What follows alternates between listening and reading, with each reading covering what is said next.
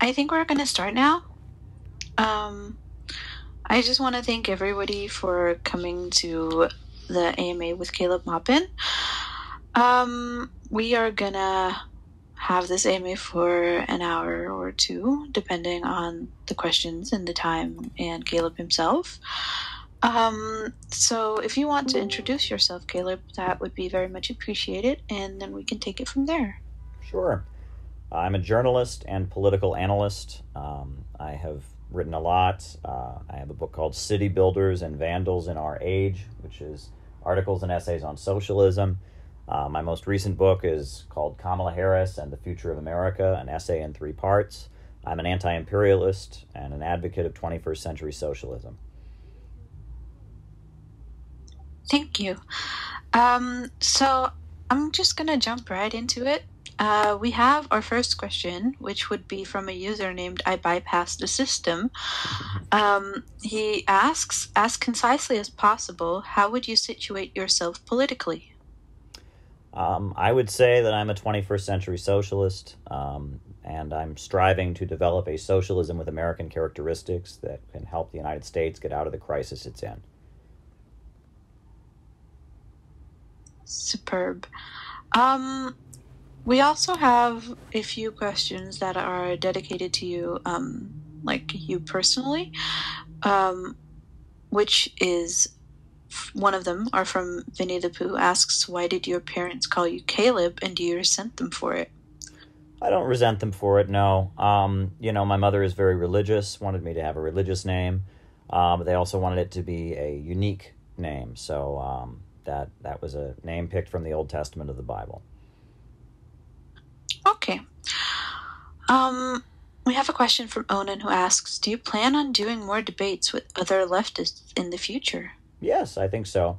I was doing quite a bit of them at the beginning of this pandemic, and I'm open to doing it once again. Hasn't been one for a little bit, but I'd be happy to do it. I've debated Vosh, I've debated some others. I've debated right-wingers also, and I have no fear about debating the far right, and, I think debate is necessary. I can see that. We have a question from Bo who asks if you're a gamer. I don't play video games, no. But I in a way, I kind of feel like I'm glad that I just never developed that habit. But on the other hand, I know it brings a lot of people pleasure, and I don't want to be judgmental of that. But no, I don't play video games. Okay. We have another question from I Bypass the System who asks if you agree that communists are a danger to society.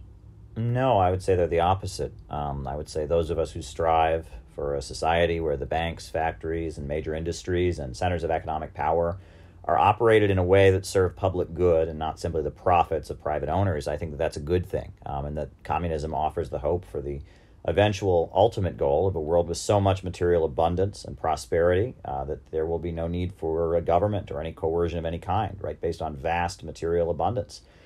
So I think that communists historically have played a very, very good role. I mean, it was communists that built the labor movement. It was communists that fought for the right of women to get to vote. It was communists who built the civil rights movement long before anyone had heard of Dr. Martin Luther King Jr. It was communists that were organizing against Jim Crow segregation. If you look at every progressive struggle that has taken place in the history of the United States, or really the history of the world, you can see communists playing a role in it. Communists were key in working with Abraham Lincoln in order to defeat slavery. In fact, there was a communist general in the Union Army named August Willich, and there was Joseph Wedemeyer, who led the Ohio 9th Regiment into battle against slavery. Marxists, communists, socialists have always played a very progressive role in U.S. history. I'm sure there have been times where, we could have done better, we made mistakes, but overall, I think communists are something that's absolutely necessary if you want history to keep marching forward, if you want people that are suffering to be able to struggle for justice. Communists are always involved. Okay, thank you for the answer.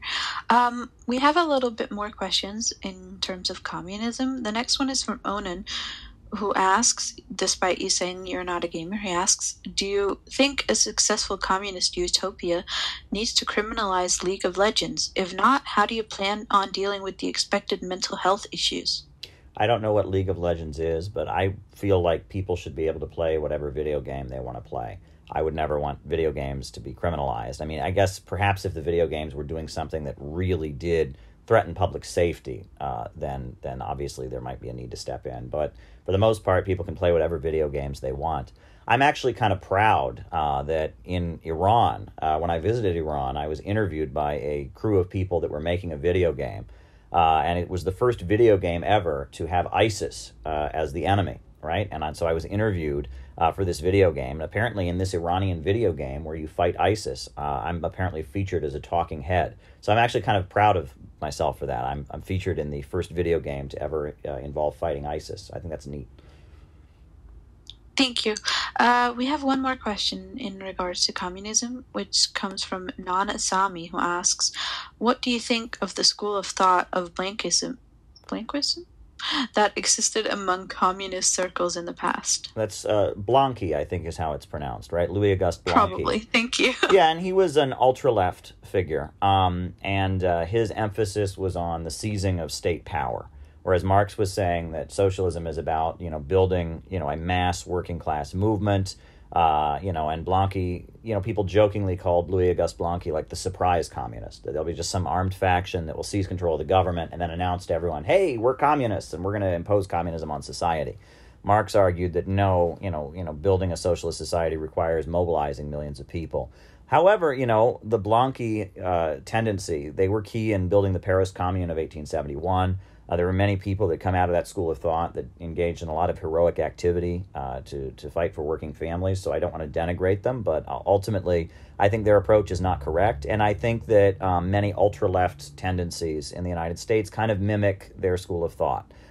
If you look at, you look at some of the Maoist groups, it's not really about class struggle. It's not about economics. It's not about mass movement. It's kind of like the government is evil now. There's police brutality. There's war as well. We're going to take over the government and make everything better. And it's that kind of mentality where it's all just about seizing control of the state and imposing your will by taking control of the state. And I think that's the deviation.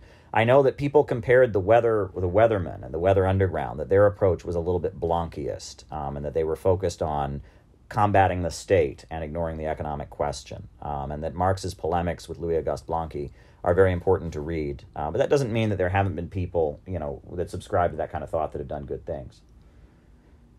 Thank you so much.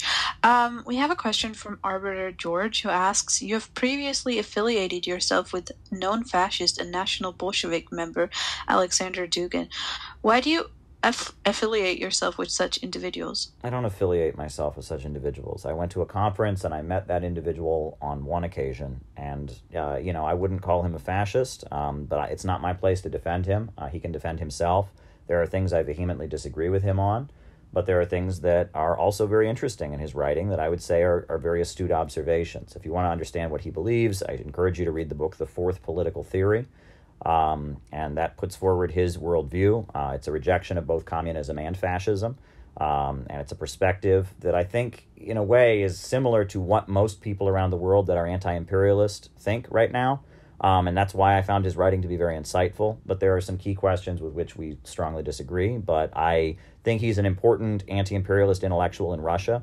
I don't think he's a fascist, and I think equating him with Adolf Hitler and the Nazis is ridiculous. I think he's an important anti-imperialist intellectual in Russia. I'm not ashamed of the fact that I sat down at a meeting where he was and spoke, and he spoke, and we talked about the future of populism.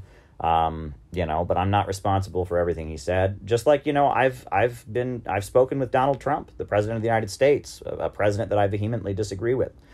He called on me at a press conference. We had a back and forth. I'm not ashamed of that either. I associate with all kinds of people as a journalist with whom I do not always agree. And that this kind of cancel culture where it's like, oh, this person sat down with this person or this person talked to this person. I'm sorry, but I have sat down with Republicans. I have sat down with anarchists. I have sat down with communists. I have sat down with people all across the political spectrum with whom I may agree with on some things and may disagree with very strongly on other things.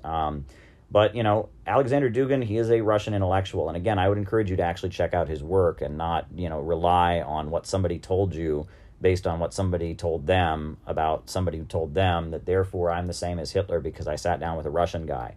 That's just silly. That's all I have to say about that. Thank you for clarifying that for us. Bo asks, is China a fascist nation given its highly racialized policies, its xenophobic character, and its imperialist doctrine?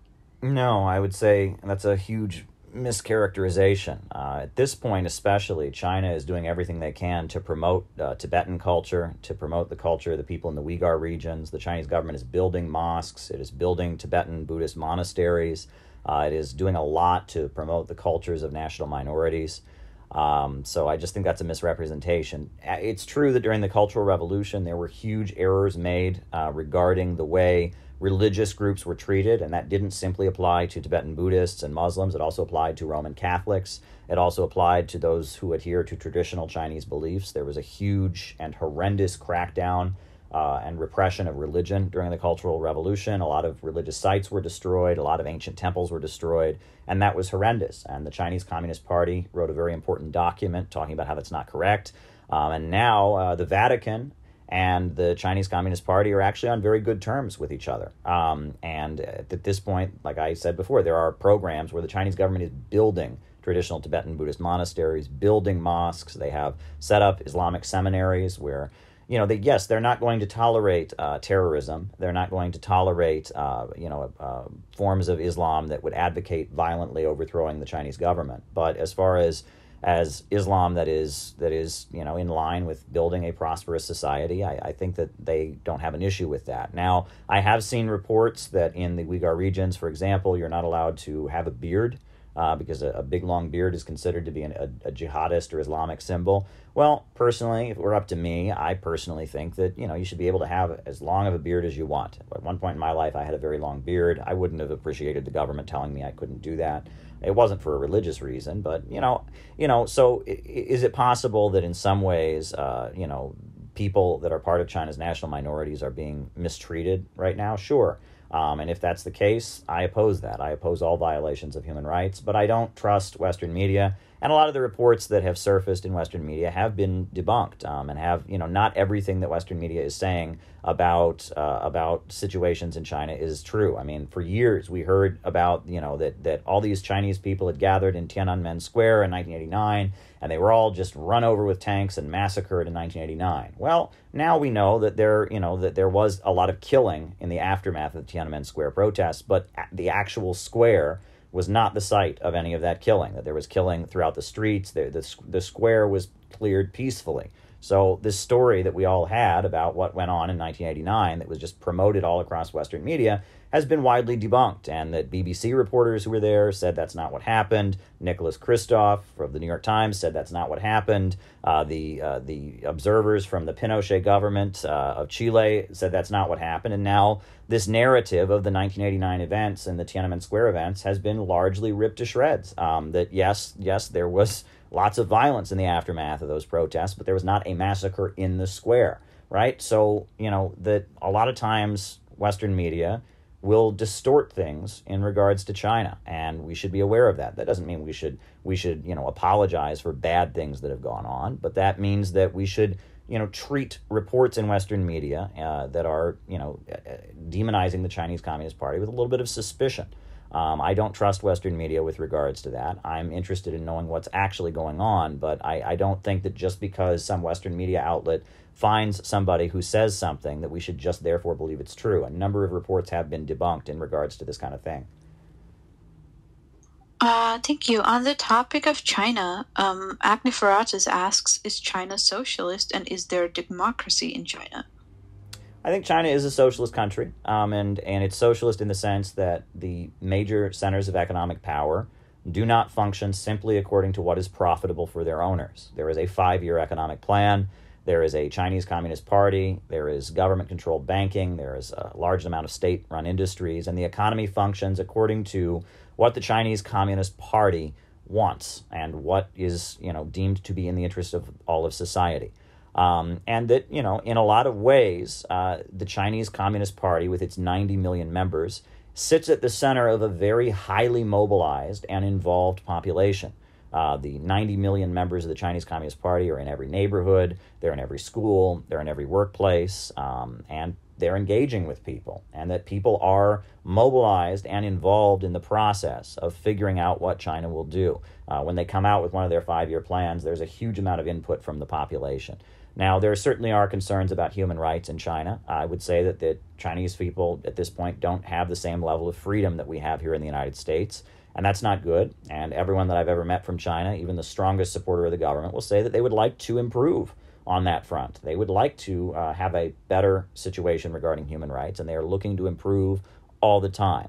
But in terms of democracy meaning will of the people, rule of the people are heavily involved in the process of governing the country. I mean, all throughout the country, the Communist Party has clubs and networks. There are associations and assemblies where people are heavily involved in the process of enacting policies and enforcing the will of the Chinese Communist Party. So in that sense, there is certainly a level of democracy. I see. Vinny the Pooh asks, what's your opinion on China banning the teaching of Mongolian in Inner Mongolia? I don't know if that's true or not. Fair point. So we also have a question from Maxi Waxy, who asks, what's your opinion on identity politics? Well, I think a lot of people are political on the basis of their identity. Black nationalists, for example, are political on the basis of the fact that they are black and have suffered, racism and consider themselves to be a nation. There are many women who are inspired to take action in politics on the basis of their gender or sex. There are many LGBT people who take action in politics on that basis. And there's nothing inherently wrong with that. I mean, the concept of identity politics in and of itself, simply being political on the basis of one's identity is fine. And I would never tell somebody that they shouldn't be political on the basis of their identity as a marginalized person or whatnot. But I think when people criticize identity politics, what they're referring to is the fact that there's kind of a negation of economic class struggle, and that one's identity takes precedence over what policy one advocates. Perhaps there are many people that think Kamala Harris is great simply because she's a woman of color, not looking into her history as a prosecutor who destroyed the lives of thousands of people and engaged in prosecutorial misconduct. And not looking over her history as a person, looking more at her identity than who she is. And so, that's something to be concerned about. And I think when people criticize ID poll or identity politics, that's what they are criticizing. Okay. Now that we're on the topic of Kamala Harris, we do have a question from Proconsul Parvati, who asks, why do you dislike Kamala Harris? I dislike her because of her record. She was the queen of mass incarceration in California. And I also dislike her for the fact that she has been selected by one of the most dangerous factions in U.S. politics. There is a faction in Silicon Valley and on Wall Street that was very supportive of the Hillary Clinton State Department. And they very much wanted Hillary Clinton to run once again for president, but when it was made clear that just wouldn't be tolerated by the population, there were meetings that took place in the Hamptons in Long Island, and Kamala Harris was selected as their candidate. And humanity and the global community is still dealing with the horrendous aftermath of the crimes committed by the Hillary Clinton State Department. They turned the Arab Spring into an effort to destabilize countries in the Middle East. Libya was reduced to chaos and destroyed. Syria was reduced to civil war, thousands and millions becoming refugees, hundreds of thousands of deaths. If you look at, the Hillary Clinton State Department and what they did in Honduras, where the military overthrew the elected leader, Manuel Zelaya, and Honduras has, since then had the highest murder rate in the world, and there are refugees pouring into the United States from Honduras at this point.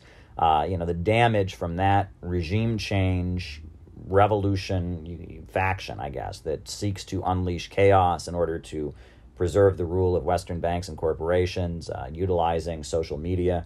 That particular faction is very, very dangerous. And there's a reason that Tulsi Gabbard used her limited time on the debate stage to call out Kamala Harris in particular, because there are many people within the U.S. government apparatus, within the Pentagon, within the intelligence agencies, who realize how dangerous that faction really is. I think Obama and Joe Biden realized how dangerous that faction was. You'll remember that Obama replaced Hillary Clinton with John Kerry, who became the Secretary of State. And John Kerry did not focus on fomenting revolutions around the world. Instead, he focused on signing the Iran deal and restoring U.S.-Cuba relations. And that while Obama and Joe Biden and a lot of people in the Democratic Party are just kind of regular liberals, there is this bizarre neoconservative permanent revolution faction. They have a lot of support in Silicon Valley. Figures like Jared Andrew Cohen, who worked with Google, Alphabet, and also worked with the U.S. State Department to carry out these activities. This stuff is very, very dangerous, and that this particular faction is who Kamala Harris represents. And I'm very concerned about what the implications of her becoming vice president and very possibly president, if Joe Biden becomes too old or too tired to hold his office, what that could be. She represents something very, very dangerous. Okay, thank you. We actually have a question from quite a lot of our members. Good. One of them being Sasha, who asks, "Do you vote? Are you going to vote for Biden?" No. Fair point. FK asks, "What are the ideas you have for American socialism?" Well, socialism in every country has always been unique to that country. And one of my criticisms of people in the United States who are interested in communism or Marxism is that often they find a figure throughout history they like Che Guevara or Lenin, and they see socialism as kind of imposing this historical figure from some other country's ideas onto the United States. And it becomes almost like, I joke about LARPing or live action role play.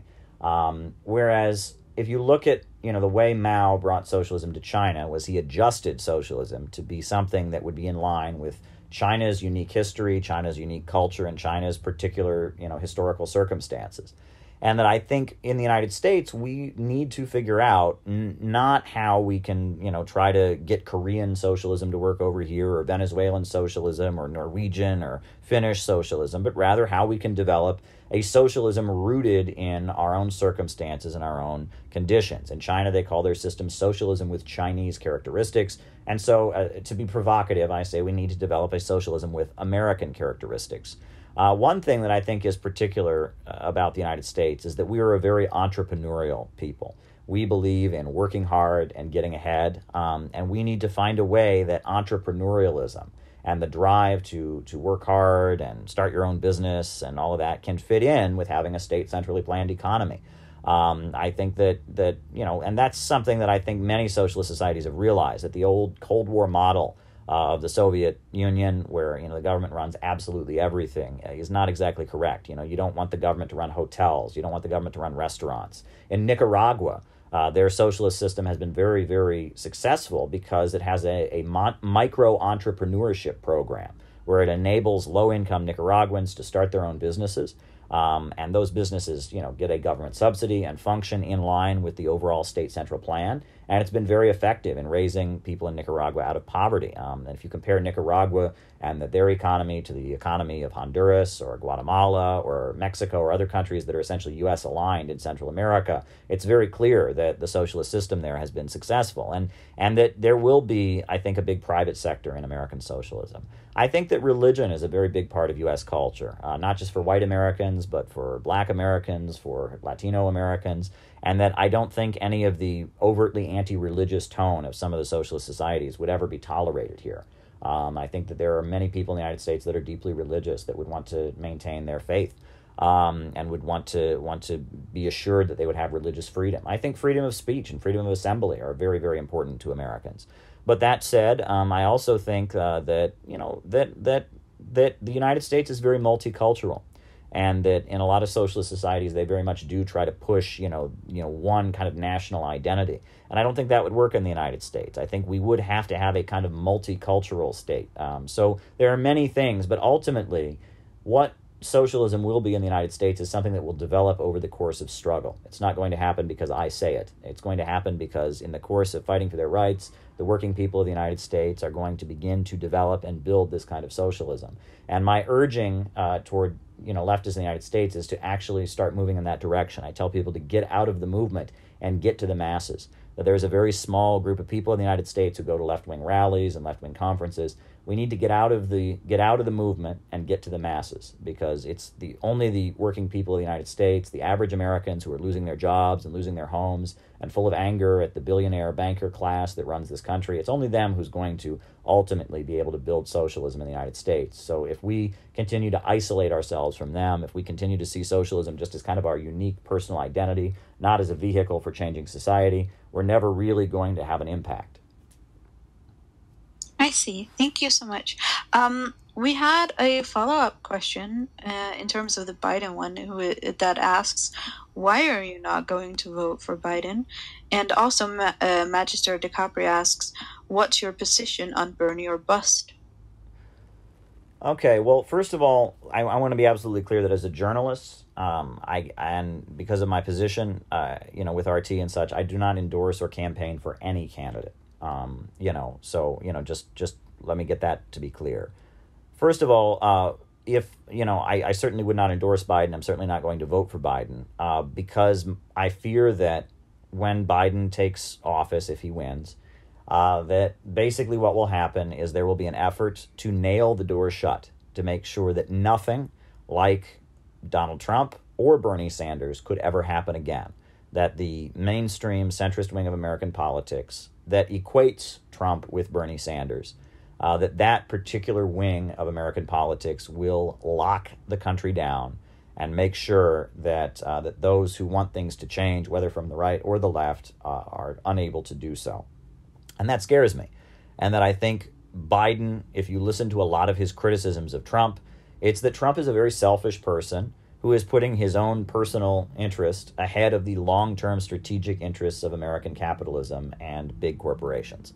And Biden is somebody who is in with the ultra-rich, people talk about the Eastern establishment, the wing of American capital that is thinking long-term about how to roll back the influence of Russia and China, how to gradually decrease living standards both in the developing world and in the United States, and how to basically stop historical progress in the name of opposing global warming, perhaps, or environmentalism, but at the end of the day, really about making sure that history stops so that these certain oil banking elites can stay at the center of the global economy, and that Biden represents a faction that is in some ways more dangerous than Trump. However, I'm not voting for Trump either. I mean, Trump is very dangerous also. I mean, what's going on at the border is horrendous. He says, "Oh, who built the cages, Joe?" Well, that doesn't change the fact that he did horrendous things at the border, right? And that there are horrendous things being done to immigrant workers right now. He supports the police right now as the whole country is waking up finally to the horrific reality of police brutality. Donald Trump beats the podium and says, he's for the police and he's for law and order, and this is not good. I'm not pro-Trump. I'm not pro-Biden. I will probably be voting for one of the third parties, and because I do not endorse any candidate, I will not be naming that third party, but I will not be voting for either of the major candidates. Okay, so you also answered some questions that Socrates has put in there, but he does have one that says, if you're not going to vote for Trump either, do you think Biden would do as much to prevent mass movements as Trump has?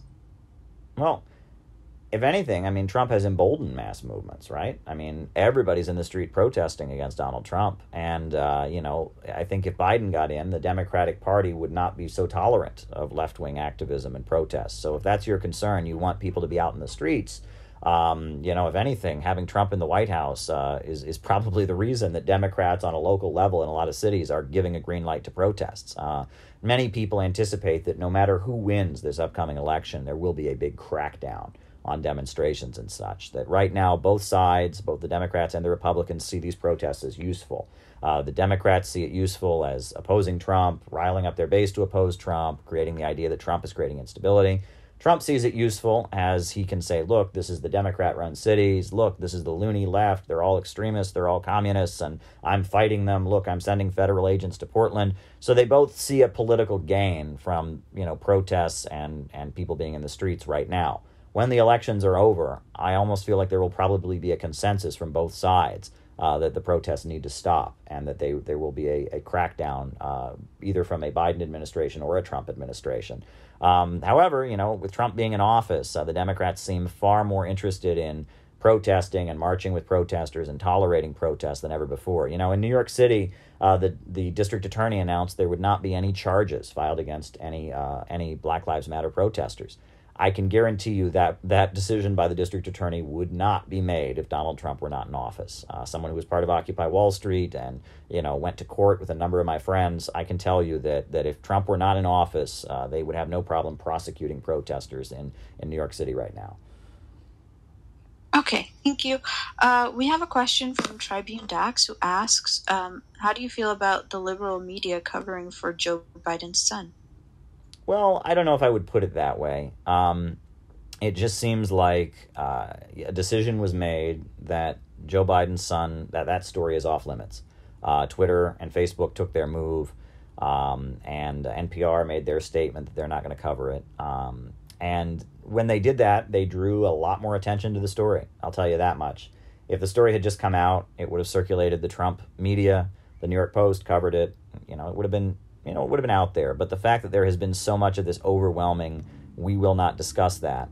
It's kind of like I had a friend in college who used to say, how do you get everyone to think about polar bears? Well, you put up signs everywhere that says, don't think about polar bears, right? And that this has kind of had the opposite effect. But I think the more concerning thing is that Silicon Valley, Facebook, and Twitter are kind of asserting what they think we should be allowed to discuss and debate. And that's very concerning, because these tech monopolies are not elected, and they have a political viewpoint. That viewpoint, I would say, is socially liberal, and they have decided that they are going to use their position as the tech monopolies to enforce that position, and that disturbs me. Okay. We're going on to another topic now, which is more in terms of your work. So Tribune Nell asks, how did you end up getting your position as Russia Today? Well, I worked as a reporter for Press TV prior to that, but I was friendly with RT. I mean, for many years I was doing commentary. I was a regular guest, and I was ready to move on from Press TV, and so, I applied for a position and opening at RT, and I got it. Fair point. We also have a question from Magister de Copper, who asks, would you say that RT is more or less biased than other mainstream media today? I'd say it's less biased, because we're held to a higher standard, right? We are constantly being slandered and accused of being propaganda and all that. So we're constantly fact-checking our work. And I would say that we are held to a much higher standard than U.S. mainstream media is, because everything we do is kind of under a spotlight, and people are always looking to jump and make accusations against us. So we constantly are very, very careful to make sure that everything we do is accurate. If we make a mistake, which happens, we will correct it. And, I think it's the opposite. I think we're held to higher standards than most media is. I mean, CNN, MSNBC, Fox, they do things that are far more biased in nature than we do. Okay. We also have a question from Arbiter George, who asks, how much does Russia Today pay you? Well, nothing. I get paid by a production company in the United States. Thank you. Tribunal asks, on your website you state under Why Caleb Maupin a quote from George Galloway endorsing you. What do you think of this George Galloway quote? We have declared Bradford an Israel-free zone. We don't want any Israeli goods. We don't want any Israeli services. We don't want any Israeli academics coming to the university or the college.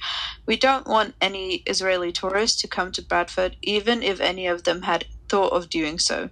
We reject this illegal, barbarous, savage state that calls itself Israel, and you have to do the same.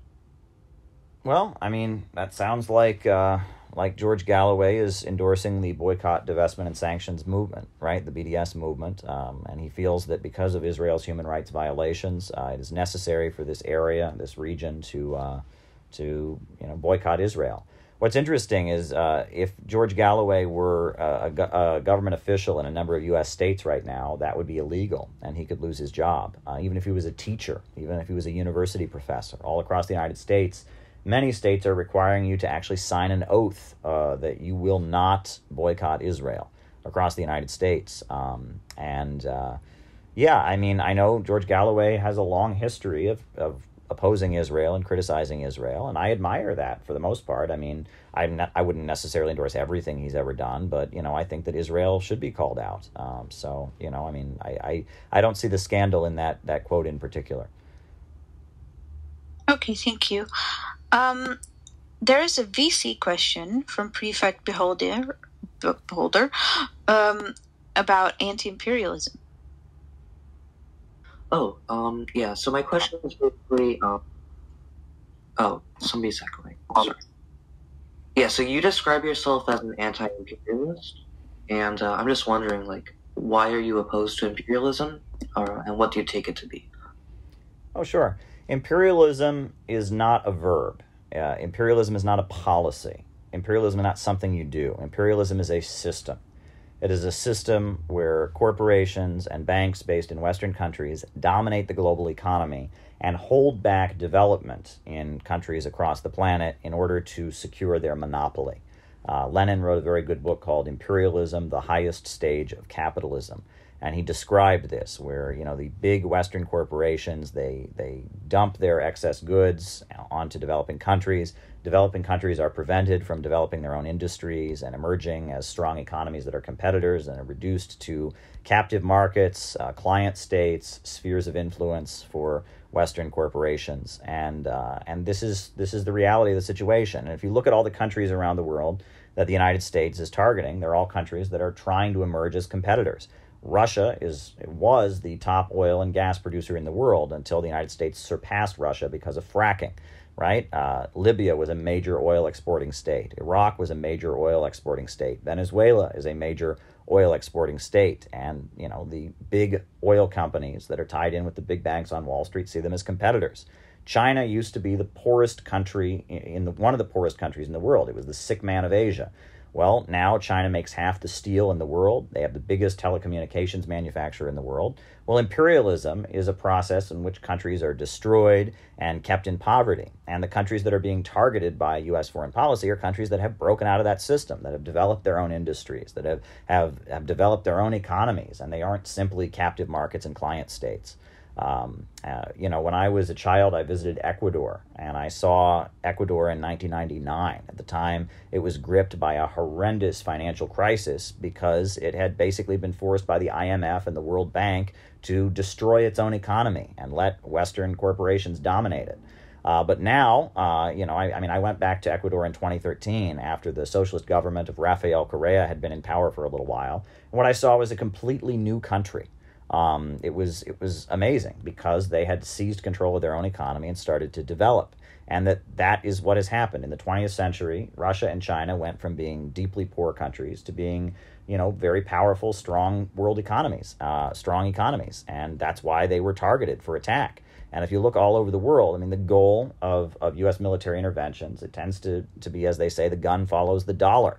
And U.S. military interventions are conducted to beat down countries that are starting to emerge as competitors and are starting to develop their own center of gravity, their own economic level of development. They don't want that. They want countries around the world to stay poor so that Wall Street and London can stay rich. If you want to know what imperialism is, it's keeping the world poor so that Wall Street and London can stay rich. And I'm opposed to that system. And when countries break out of that system, I think that's a good thing. And let me add one more thing, which is for a long time, there was what you could call an aristocracy of labor in the United States, which was because the United States was going around the world beating down these countries. There developed a very, very prosperous layer of industrial workers in the United States who got paid decent wages and all of that. But now the same thing that the imperialists have done to countries in Africa and Asia and Latin America, they're now doing to parts of the United States like Ohio and Michigan and Iowa and Wisconsin. And that I think that the working people of the United States have a common enemy, and that enemy is the big banks and multi-corporations, the international ruling class the big capitalists that dominate the global economy. And I think that all working people in both the first world and the developing world share this common enemy. I understand then that you are against basically the sort of manipulative, capital-driven, imperialistic tendencies, right? Of modern nations. So are we having a back and forth? Are we having a back and forth, or is this the same question, or what's going on? Oh, yeah, well, I was going to ask you another question, right? So then I was going to ask, so would you be like against like economic and political intervention in general, or is it just a sort of exploitative imperialism that you're against? I am against imperialism, which is a system, which I just described. I don't, like, again, imperialism is not a policy. It is not an action, right? Imperialism is a global economic system, and I am opposed to that global economic system. Okay, thank you. Thank you so much. So we have a few more questions on China and imperialism. One of them is from Jean, the Smoked Oreo, who asks, will China ever be a superpower country like the USA? Well, I think that China is already a superpower country in terms of economy. It plays a very, very big role. Many people have noted that at this point, it seems to have surpassed the United States in terms of productivity. I think that's probably only because of the pandemic, but you know, China has a lot of influence around the world. A lot of countries do business with China, and I mean, China is a superpower in that sense. But I think that China's vision is for a world where countries trade with each other on the basis of win-win cooperation. And China becomes wealthier, and countries become wealthier by doing business with China, and countries do not see international relations as a zero-sum game where one country wins at the expense of another country. And I think that China's vision for how the world economy could be restructured as kind of an alternative view of globalization is very, very positive. Okay, thank you. We also have a question from Onan, who asks, how do you reconcile that the way in which China is a place for Western countries to outsource labor in order to benefit from lower wages seems to indicate a low amount of worker power, mostly mirroring the third world exploitation supported by the obstruction of workers' rights?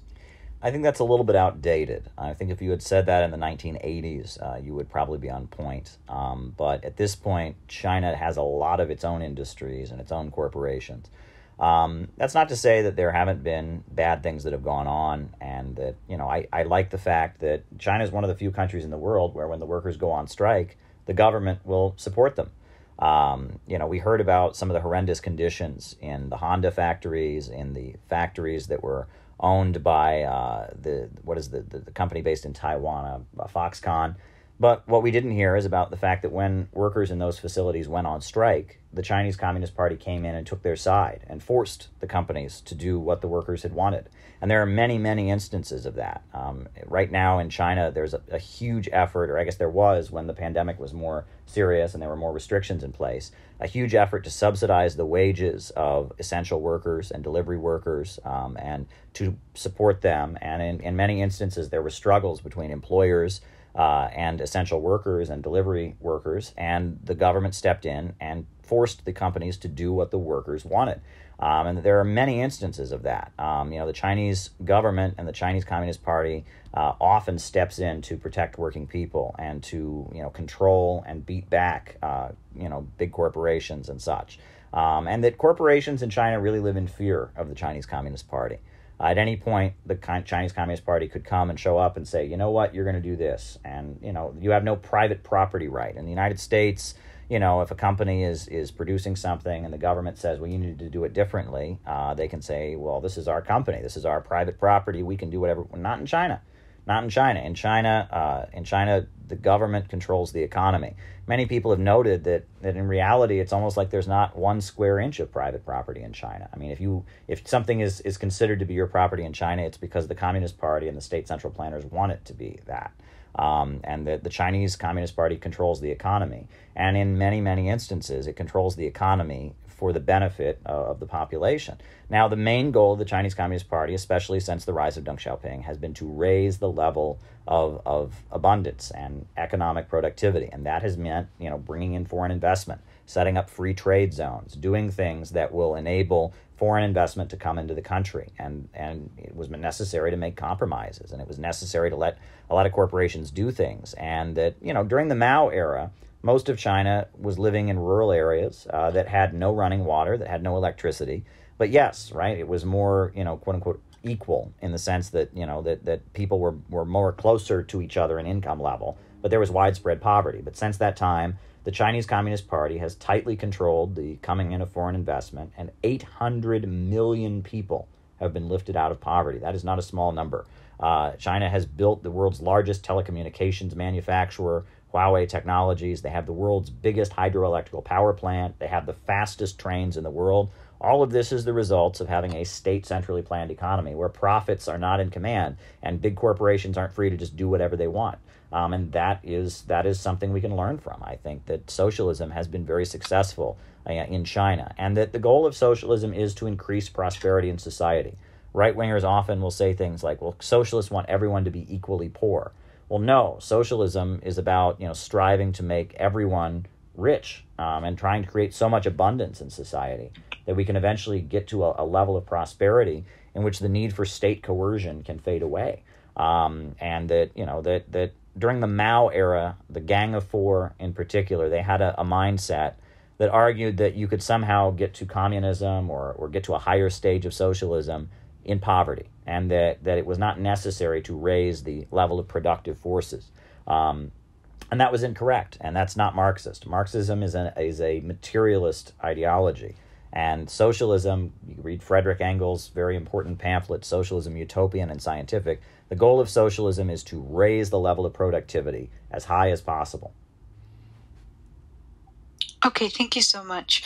Arbiter George asks, is China socialist because the workers own the suicide nets on their factories? I mean, I don't, that's not a real question. So, next question. Fair point.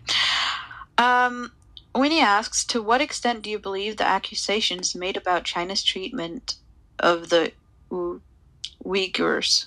Don't ask me to pronounce that. I think I already addressed that. I think I already addressed that earlier in an earlier question. So. Okay. Reform or revolution? Otherwise, is this a false dichotomy, and why? Is asked by Agniferatsis. Okay, well, the thing is, when people think of revolution, they tend to think of violence and destruction.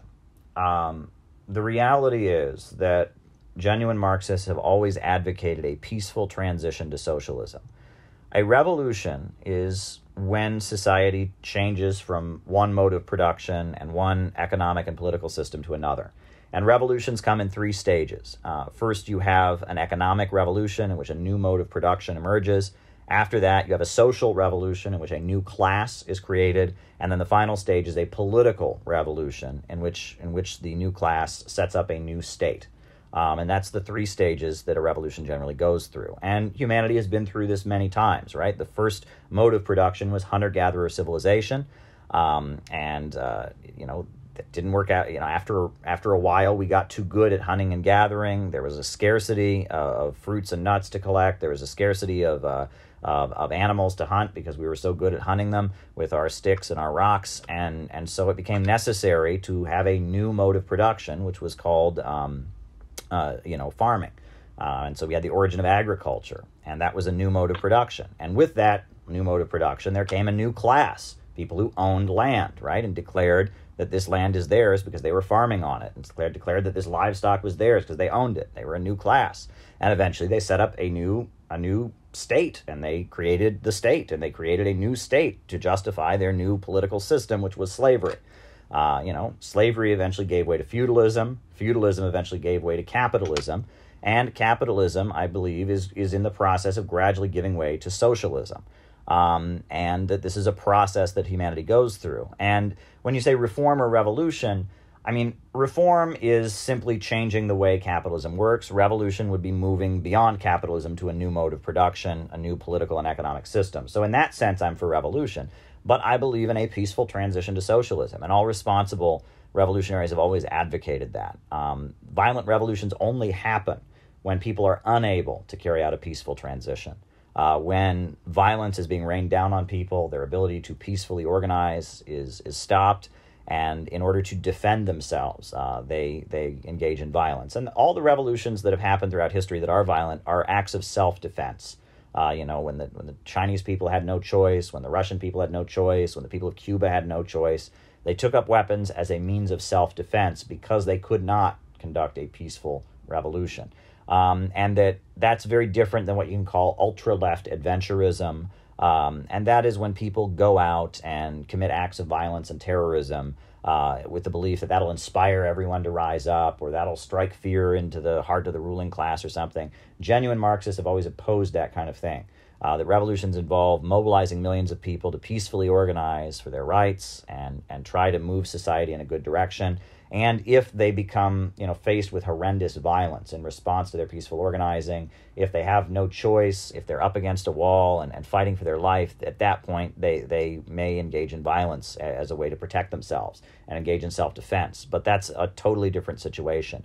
And that, the reality is the capitalists of this world have no problem resorting to fascism or resorting to establishing an authoritarian military state when it looks like the people are moving in a peaceful direction towards socialism. You can look at Salvador Allende in Chile. You can look at the Spanish Civil War and how the Spanish Republic was very progressive and was moving towards socialism. So General Franco was brought in and to overthrow the Spanish Republic. Even in this country, when it looked like Abraham Lincoln was not going to allow the slaveholders to expand. He wasn't talking about abolishing slavery. He just said he didn't want it to expand to any other states. In response to that, the slaveholders became violent and launched a violent insurrection against the American government. So Lincoln was forced to build, a coalition that included labor unionists, included abolitionists, and included Harriet Tubman, who became the first woman to lead U.S. soldiers into battle. And he built a broad coalition to beat back the slaveholders and conduct the Second American Revolution, which was the U.S. Civil War. Karl Marx called the U.S. Civil War the Second American Revolution. So that violent revolutions are a result of the actions of capitalists when they prevent peaceful revolution. Awesome, thank you. Onan asks, will you debate socialism done left, aka Commie Boy, on reformism? I don't know who he is, but I would be open to that, sure. Cool. Onan also asks, what is your opinion on market socialism as a transitionary stage? Well, I think that there is no set way that socialism has to be. Right? In Russia, they had the new economic policy. Before that, they had war communism. After that, they had socialism in one country and the 5-year plans. China, at this point, has a very market socialist economy, and most socialist societies have transitioned to more of a market model. But who's to say that's the only way you should do things? I mean, the question of whether or not a society is socialist is not the question of whether it has a market or not. It's not the question of does the government run everything. It's not a question of, does every factory have an individual council that's autonomous. The question of whether or not socialism is why is production being carried out? Is production being carried out to make profits for private owners, or is production being carried out according to an overall plan for the benefit of all society? If production is being carried out for use, that's socialism. If production is being carried out simply for profit, that's capitalism. Okay, thank you. So Winnie the Pooh also asks, is revolution necessary for the establishment of socialism? I mean, as I emphasized, when you talk about revolution, you're simply talking about the transition from one system to another, right? You're not talking about violence. You're not talking about destruction. You're not talking about civil war. You're simply talking about the transition from one system to another. So you're asking me, is revolution necessary to move towards socialism? Well, it's like if socialism is one system and it's replacing another, that would by definition be a revolution. Thank you. Prefect Beholder has a VC question in regards to socialism in America. Oh, okay. So my question is basically, you talk about socialism with American characteristics, and you talk about American rebirth. Just wondering, could you clear up what those terms mean, and why you advocate for them? Oh, sure. Well, in terms of socialism with American characteristics, that's a provocative term, and it's based on the fact that in China they call their system socialism with Chinese characteristics, and it is to make the point that every country that has ever adopted socialism has adopted a unique form of socialism that is specifically applied to that country and that country's conditions. And it's trying to make that point, and I'm trying to urge people in the United States who are interested in socialism, maybe they should study North Korea, maybe they should study Cuba, maybe they should study Venezuela, maybe they should study anarchism, maybe they should study social democracy. But I think that if we're going to be serious about getting the United States towards socialism, we can't be Maoists, we can't be Dengists, we can't be Kimists, we can't be Pol Potists, we can't be Bolivarians, we can't be Baathists. We have to develop a form of socialism that is unique to our situation. We should study all the history of socialism around the world and learn from all of it, but blindly follow none of it, and develop a unique form of socialism that will work and will be applied to our circumstances. So that's the first thing. The second thing, as far as American rebirth, the United States, let's be real, was founded on slavery, was founded on the genocide of Native Americans. And that there's an optimism that flows through American culture, right? It's like we're always wanting to work hard and get ahead and live your dreams. But there's also, that optimism, that go west young man stuff had a lot of racism tied in with it. And the genocide of Native people and the plunder of Native people and indifference toward other people and, working people to death, building the railroads and the transatlantic slave trade and Jim Crow segregation. There's so many ugly things in U.S. history. And it's actually interesting. When I was in the Middle East, I learned a lot about Islam, and that among Shia Muslims, they have a particular interpretation of the concept of haram, which is, in Islam, they talk about haram as like if something's sinful, it's haram. But in Islam, they say that, that in Shia Islam in particular, they say that, that if you steal some food and you eat it, it might make you sick. That if you have a loan, to buy a house that is a violation of the Islamic law, that house might not be safe to live in. It might, catch on fire. It might fall down. And that if something is created in an impure way, it is corrupted. I think in legal terms, they talk about fruit of a poison tree. And that, the United States was founded on genocide and was founded on mass murder and was founded on settler colonialism. And that is a curse that hangs over us, and has always hung over us. Back in the 1950s, yes, things were very prosperous. Everybody had a house. Everybody had a car. Well, I shouldn't say everybody, but among the white working class, there was a lot of prosperity. But all of those houses, all of those cars were dripping in blood. The blood of not just the Native Americans, the blood of the black people that were living under Jim Crow segregation, the blood of the Vietnamese people and the Korean people. And that building socialism in the United States will mean that the United States will need to be reborn as a country, and that the way the United States was conceived of as a country is so problematic that we need the whole country to be reborn, and reborn on new values like solidarity and brotherhood and kindness and compassion, and that we need to have the whole country basically undergo some kind of spiritual rebirth in order to move away from capitalism and imperialism. And that's what my concept of American rebirth really means. Thank you. Agniferatus asks you, is there a place for religion in a socialist society? Under what form would it exist? Oh, I think there absolutely is a place for it, and that the anti-religious stance that many socialist governments have taken has been very problematic and was a big mistake, and that I think that the reason that there is so much hostility toward religion, in the writings of Karl Marx and in the 20th century revolutions, is because under feudalism, religion is not optional, right? Religion is very much the institution used to prop up feudal relations, and that the overthrow of feudalism around the world involved, the triumph of science and reason and freedom of conscience and freedom of religion. So religion was seen as an institution propping up the old order. Marxists and revolutionaries sought to smash that old institution.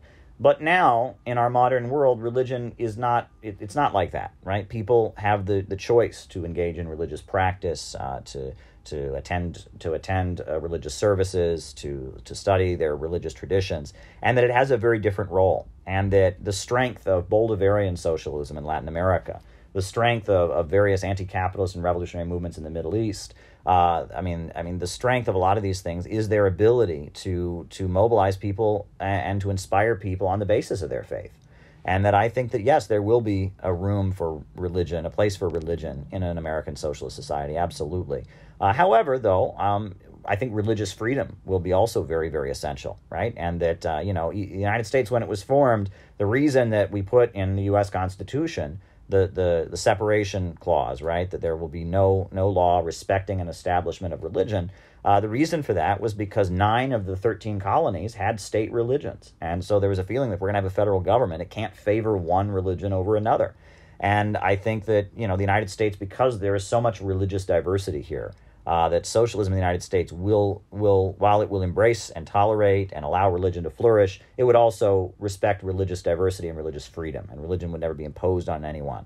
And I think that's very important. I think the American people would never tolerate some kind of theocracy or some kind of religious government, but likewise, they would never tolerate a government that was completely anti-religious or didn't allow religion to flourish, because it's so much of a big part of American people's lives.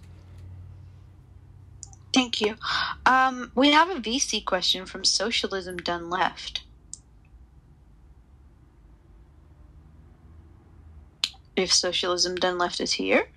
Maybe he done left. Oh, God. Oh, yeah, shit. I forget I have to unmute people. My bad. I unmuted it. No worries. Thank you. So my question is this. China has wealth inequality that's as bad as the United States and about twice as bad as that of France. China also has income inequality about as bad as the United States and substantially worse than France. And it's also rising faster in China than either of these countries. So in short, why is Chinese socialism, quote unquote, less equal than French social democracy? Okay. Well, first of all, you need to get the word equal out of your head.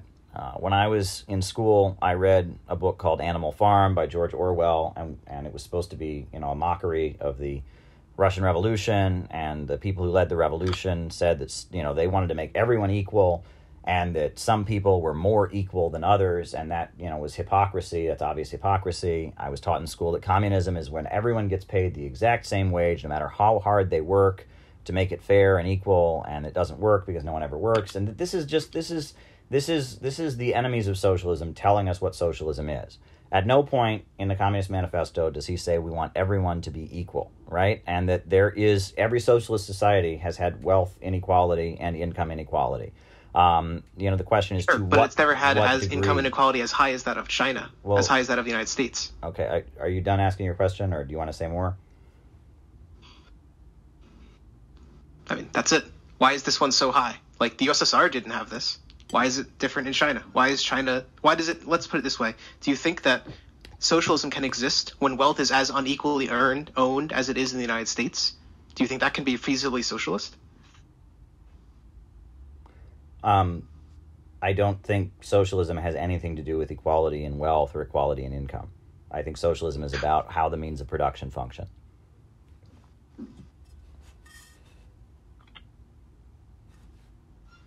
Okay. Okay, thank you.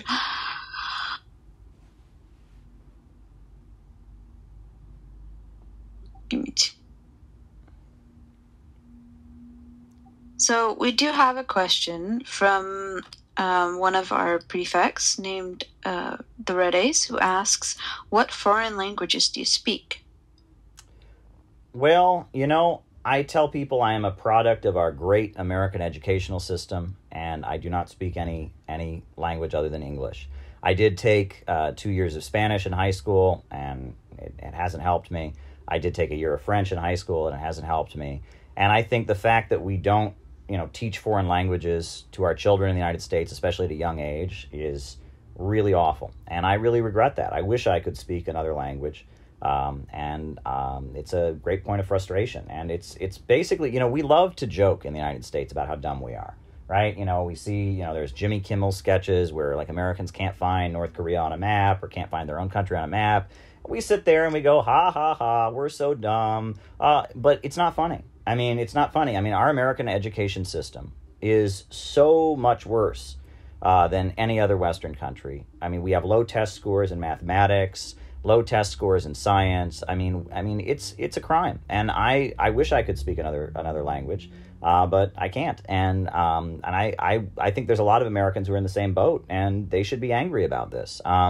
And that, this is an argument for why this notion that you shouldn't have state involvement, it's not correct. It's funny, John Stossel, I remember him, doing documentaries about, American education is bad and we need more school choice and privatizations. And look at all these other countries in Europe. Well, these other countries in Europe have more state involvement in government, in education. And that, we have for years been experimenting with school choice, charter schools, schools for profit. Our American educational system is a big source of outrage. I went to school. I grew up in a very small town in Ohio, and I got the level of education that one gets in a small rural town in Ohio, and that shows how unequal the United States is to some degree or other. I wish I spoke more languages than I do. Okay, thank you so much. We have a question from Halloweenis who asks, do you know what dataism is? And if so, what is your take on it? I don't know what dataism is. I mean, is that the guy on Star Trek, the robot? I'm just kidding. But no, dataism, right? I mean, I know what data is. It's like information, but I don't know what dataism is. Good question.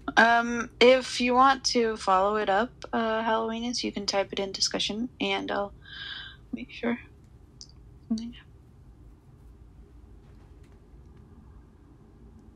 So, okay, he says he doesn't even know what it is himself. Oh, okay. Well, so I kind of gave up there. Was he hoping I would fake it and be like, yes, well, I've always been opposed to dataism. Was he hoping I would bluff it? That's funny. Go on. Perhaps. Yeah. Might be. Okay. So we have a question from Winnie the Pooh who asks, have you ever tried another style of facial hair? Do you find it that your beard gets you more respect in the industry? Well, yeah, like when I was first doing political things and appearing on television, I had a very, very big beard, that, was long. And then in 2013, I got a haircut, so I had short hair, and then I just did the goatee thing, and that's what I've kind of stuck to. At some point I may shave it all off, but we'll see. I mean, the goatee seems to work. I've had it since 2013, and it's what I go with these days, yeah. Thank you. We have a question from Scarcia who asks, will Bangladesh become less corrupt under socialism? I think Bangladesh has really suffered as a result of the rule of multinational corporations and the domination by Wall Street and such. And I think that Bangladesh moving towards socialism would be beneficial for the population. A socialist government could centrally plan the economy, could raise people up out of poverty, and could move in a progressive direction. So I know that the issue of Bangladeshi independence was something that divided many of the socialist countries. That China was not in favor of Bangladeshi independence, but the Soviet Union was. And that was an ongoing debate. And that when Bangladesh first got independence, it seemed to have more of a kind of social democratic government at first. Like there was some 5-year planning, and there was some efforts to try and cooperate with the socialist bloc and move in that direction. But it was always very much a capitalist country, and that the people there have suffered. I mean, you should read about some of the stuff that goes on in some of these factories there, and let's remember that Sonar Bengal was what Bangladesh was once called, the Golden Bangladesh, because they had just some of the greatest fabrics in the world. People all over the world were struggling. Marco Polo and all of them were shipping Bangladesh's products. But when Bangladesh was colonized, the colonizers destroyed that. Just like in India, they destroyed the textile mills, right, and forced them to import their cloth from Britain. And that imperialism does not bring development. That's the most important thing to remember, is imperialism does not bring development. Imperialism is about holding back development, reducing people to poverty, to captive clients. That's what imperialism is. Okay, thank you. So we've been going a bit over an hour now, and I just want to hear if you're fine with continuing. Yeah, I'm having a great time. Couldn't be happier. Okay, great. So we do have a question here from Nanasami, who asks, regarding North Korea, are its economic and political woes due to the Kim dynasty and Juche? If not, then how can you tell if its situation is due to the Western imperialism and not due to the Juche idea? Well, here's the thing. North Korea's economy prior to the fall of the Soviet Union was actually doing very, very well. And don't take my word for it. You can take, the word of the BBC for it. I often quote an article where they refer to the fact that all over the world in the 1970s and 60s, people were studying what they called the North Korean economic miracle. Because they industrialized very rapidly, they electrified the country very rapidly. They had a lot of achievements.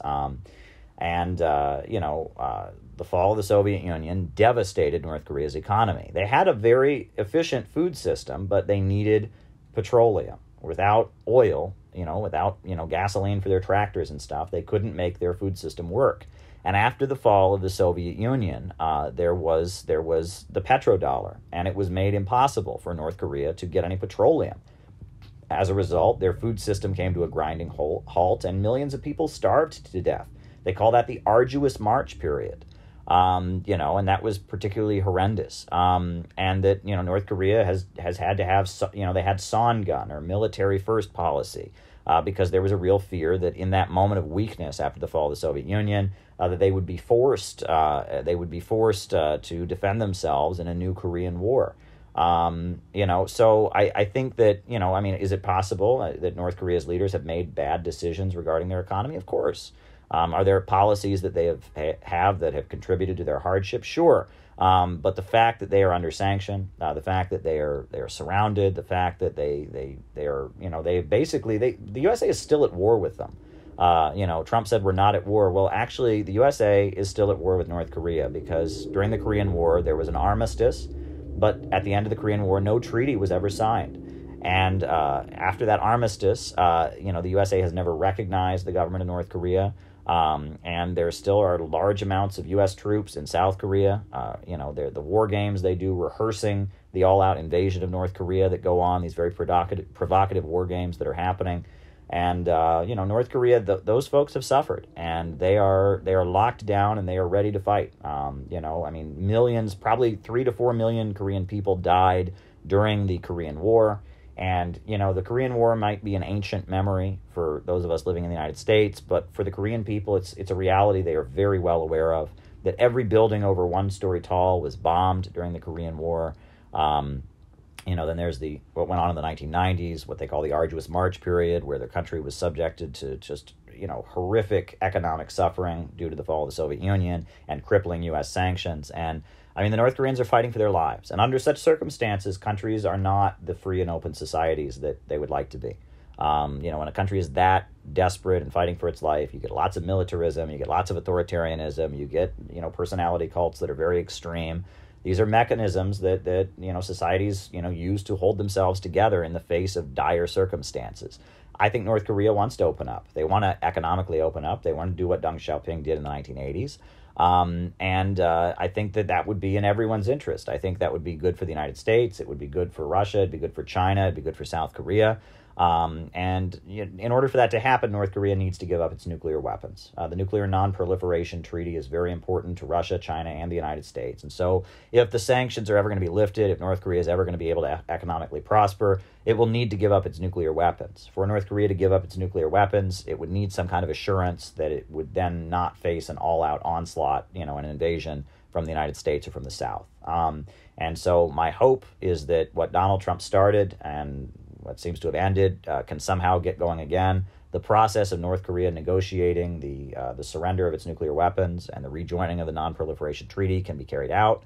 That North Korea can give up its nuclear weapons, that it can join the global economy, and it can have an economic boom. I think that would be good for everyone in the world, and I hope that is able to happen. It seems the process has slowed down or basically stopped, but my hope is that whether it's Biden or Trump or whoever gets into office next, they can get that going once again. Okay, thank you so much. So Spartacus asks, what is your opinion on Korean reunification if you support it? Under what conditions would you want it to take place? Like I said, I mean, in terms of Korean reunification, right, which is now, I mean, I was just talking about the condition of North Korea opening up, giving up their nuclear weapons, etc. But, Korean reunification, I would favor peaceful, democratic reunification of the Korean Peninsula, in which, a government for the entire peninsula was established, in which all parties were allowed to take part, right? That the Korean Workers' Party should be allowed to run in, peninsula-wide elections, as should the parties that are very big in the South. And that's what sparked the Korean War, was that, the idea was there were going to be peninsula-wide elections after the end of the Second World War. There were two governments that were set up on the peninsula, but there were supposed to be free elections. Well, the government in the South declared there were not going to be continent-wide elections. And then when the people in the South, who were sympathetic to socialism and Marxism, or just, anti-imperialist or whatever, when they protested for such things, they were massacred in big numbers at Jeju Island and elsewhere. And so it was in response to, the shutting down of the democratic rights of their countryfolk in the South that the Korean War began, after a number of massacres in which U.S. troops, as well as Korean troops, participated in the massacre of Koreans who tried to protest for democratic rights. That's when the Korean War was launched, and the Korean War was a horrendous war in which many people, millions of people died. What the Korean people have been through is absolutely horrendous. This is a people that have been subject to just extreme humiliation, where the imperialists have divided their country, and it's awful, right? And the fact that during the Olympic Games, when that unified Korean team came out in South Korea, the whole auditorium just cheered and applauded for them. That shows that the Korean people very much feel that they are one people, right? There are two governments, but there are one people. And I think that what has been done to the Korean people is horrendous, and I would like to see peaceful, democratic reunification of the Korean Peninsula at some point, yes. Okay. So Prosper asks, do you truly think that a war between the West and North Korea will happen? West? Yeah, the West, like. Okay. I thought I was thinking West. Okay, I thought I know about South Korea, but West Korea I've never heard of. No. I hope it wouldn't happen. I think the people of the South don't want it. The people of the southern regions don't want it, and the people of the North certainly don't want it. And that when the Park government was forced out and Moon Jae-in took office, that was seen as a step toward peace, because I think the people of the Korean Peninsula overwhelmingly want peace, and I think that would not happen. Okay. Well, talking about the West, I think we're going to move to that a little bit. So Bo asks, do you think Margaret Thatcher made a critical mistake in the manner she privatized railroads in the UK? Well, I don't think it's a matter of a mistake. I think it's that this was neoliberalism, right? That after the post-war economic expansion ended, there was a real push in Western countries to push neoliberal free market economics, and part of that in Britain was privatizing a lot of things that had been nationalized after the Second World War. In the United States, it took the form of a war on labor unions. In Britain, during the Thatcher administration, you had the miners' strike that went on for 2 years. Because in the United States, the labor movement is significantly weaker. We had the Patco incident where President Reagan fired all the air traffic controllers, and that it was about weakening the power of organized labor. It was about cutting back and rolling back the welfare state, and strengthening the rule of multinational corporations. And Thatcher and Reagan played a role in that. I think Carter kind of set the stage for a lot of that, before Reagan came in and did it, and that this was part of the turning point, and that after the fall of the Soviet Union, especially in the 90s, under Blair in Britain, under Bill Clinton in the United States, we saw, the left-wing parties kind of go along with this kind of thinking as well. And neoliberalism became the dominant school of thought in terms of economics, this idea that it's always better if the government doesn't do it. The only role for the government is to facilitate the free market. That kind of thinking took dominance in the Western countries, and it had a horrendous result. And the world is still reeling. And Bolivarianism in Latin America and the rise of Russia's President Vladimir Putin, both of them are really a response to neoliberalism. Neoliberalism in Eastern Europe and in Russia after the fall of the USSR, neoliberalism in Latin America killed millions of people. Okay, that I'm not exaggerating there. I mean the result of shock therapy economics that Naomi Klein talks about in her book, The Shock Doctrine, that Philip Thayer talks about in his book, Europe Since 1989, the result of those policies was mass death. And the people of Russia, the people of Latin America, the peoples of Eastern Europe, they opposed these policies that were killing them, that economists like Anders Gunter Frank referred to as economic genocide, right? And very much, the rise of Bolivarianism, the rise of Vladimir Putin, they are a response to the failure of neoliberal economics. And I think the rise of Trump and the rise of Bernie Sanders in the United States is also a response to the failure of neoliberal economics. Okay, so we also have a question about Margaret Thatcher from Winnie the Pooh, who asks, given the huge amount of control over industry that the British government held before Margaret Thatcher's reign, do you think that Britain could have been reasonably called socialist in that era? No, because the state was heavily involved, but the state was simply functioning as kind of facilitating the flow of profits into the hands of big global corporations based in Britain. Right? State ownership or state involvement in and of itself is not the definition of socialism. There are many countries around the world where the government is heavily involved, but the government is simply securing the flow of profits into the hands of private corporations. Saudi Arabia, almost everything is run by the government, but Saudi Arabia is not planning the economy on behalf of the population. The Saudi government is facilitating the making of money by the Saudi royal family, by the bin Laden family, which has a state monopoly on construction, and other wealthy families. The state is heavily involved, and there's a level of what you can call Bonapartism, where certain sections of the ruling class have a lot of power, but that is not socialism. Singapore, Taiwan, a lot of South Korea for a long time during the Park government in the 70s. And 60s, there can be a lot of government involvement in the economy. But if the government is simply helping to facilitate the flow of profits into the hands of corporations, is simply facilitating production organized for profit, that is not socialism. Okay, fair point. We do have a follow-up question in regards to the potential reunification of North and South Korea. Bougie asks, are there some aspects the country could or should learn from the German reunification, such as implementation of the North Korean household, debts, etc.? I don't think so. I think it's a completely different situation. Okay, thank you. So Rabmanaj asks, apologies if this has been asked already, but are you optimistic about Arce's election in Bolivia?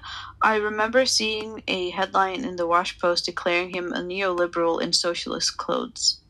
I am very optimistic about it because I don't think that's the case, and that I think that the government of Bolivia under Evo Morales, was very much a socialist government.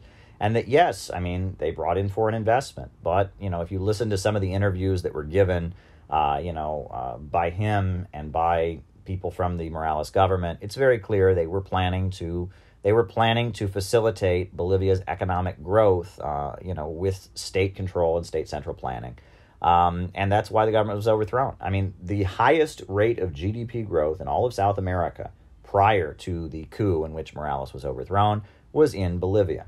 We always hear in the United States about, Venezuela, they have socialism and it's so awful. Well, Bolivia had the highest rate of GDP growth of any country in the entire continent, and they never said, look, socialism did it, right? The coverage in the United States media of topics related to socialism is very, very selective. Bolivia has been very, very successful. Bolivia had a socialist government and has just elected them back into power. And Venezuela has a socialist government, but Venezuela's economy is centered around oil, and Bolivia's economy is not. And that's a pretty big difference. Okay, I see. So Winnie the Pooh asks, what is your opinion on the elections in Belarus and Lukashenko's repression of the subsequent protests against the result? Well, I know there's a lot of corruption in Belarus. There's a lot of young people who feel like the government there is not listening to their concerns, and I hope that the government there can have dialogue with them. But I think it's important to note that the government of Lukashenko, by maintaining a socialist economic system, by not, privatizing everything after the fall of the Soviet Union, by maintaining, central planning, has has, provided a layer of social safety and economic security that was much greater than most countries, in the former Soviet Union endured, and that there is a big economic benefit to the policies of the Lukashenko government. This is like, Bloomberg News and others have run articles about this. I mean, in recent months, prior to that election, Belarus was moving in a kind of anti-Russian direction and was getting more friendly to the West. And so because of that, there was kind of an opening, and we saw a lot of articles in U.S. media praising the economic achievements of the Lukashenko government, because they have been very successful in raising productive forces and, providing jobs and education. I mean, the population there has been well taken care of. That said, there's a lot of corruption there. There's a lot of particularly young people who are angry with how they've been treated. And I hope that the government can continue to have dialogue with the protesters, and that they can, carry out reforms that will make everyone happy. Okay, thank you. So Nanasamy asks, was the interference of the Soviet Union in Eastern Europe and Afghanistan of an imperialist nature, or was it different? Well, I wouldn't say it was of an imperialist nature. I think it was done because these places were being actively destabilized as a threat to the Soviet Union. In Afghanistan, you had the Sour Revolution of 1978, where, it was a preemptive revolution. I mean, there were many people within the government of Afghanistan who were pro-Soviet, and, we have now learned that Zbigniew Brzezinski set up what he called the Afghan trap. And it was basically, he set up a situation where the People's Democratic Party of Afghanistan would have to take power in order to not be massacred. Right, he was basically, the right wing in Afghanistan was getting ready to slaughter all the pro-Soviet or anti-imperialist folks in the government, so they had no choice but to take power. But they took power kind of preemptively, and that it was the Afghan trap, because immediately after they took power, an insurgency among the deeply religious folks in the countryside started. We now know that the CIA and Saudi Arabia were working to facilitate the figures like Osama bin Laden going there and building this kind of Wahhabi fanatical army, and that the whole plan with Afghanistan was to give the Soviet Union its own Vietnam.